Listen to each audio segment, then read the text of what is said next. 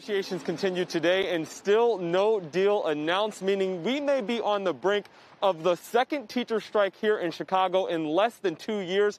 This one over a disagreement about when to return physically to the classroom. The city wanted that date to be February 1st for elementary and middle school students, about 70,000 of them having the option to come back and return to that in-person instruction. And they wanted teachers to start coming back to school today in preparation for that. But the union has been rejecting this reopening plan, saying that it is happening too quickly. They say it's a matter of health and safety and that they want a reopening plan that's closer to the vaccination plan. They want their teachers to be vaccinated before returning to the classrooms. Parents telling me that they just feel stuck in the middle. They see the effects, the psychological effects of their students in that virtual learning. But you have other families saying this. Listen here.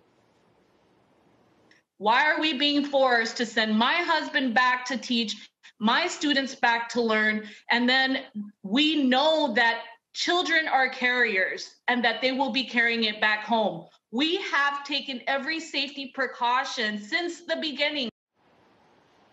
And because the return to in-person learning would be optional for those families, you're also seeing a disparity in who is deciding to send their kids back. When you look at Black, Latino, Asian families, only about a third of those families plan to return to in-person learning. When you look at white families across the city in elementary schools, that number jumps to about 70%. Shep?